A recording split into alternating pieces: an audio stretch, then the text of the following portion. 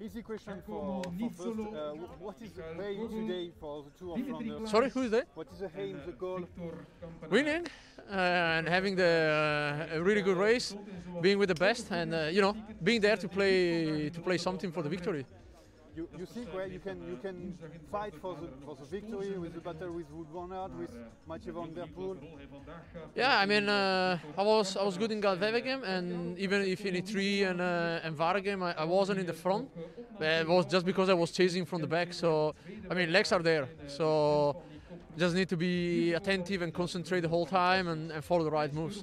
And what is the strategy you can follow the leaders or just breakaway? Yeah, for sure.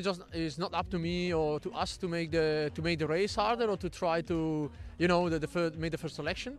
But then after the first selection is done, for sure the race is more than open. Like we have, as you say, 2/3 big names who probably had to take responsibility at that point. So then probably with Quickstep being there in number as usual, then the race is going to be more than open. Thank you, Matteo. Thank you.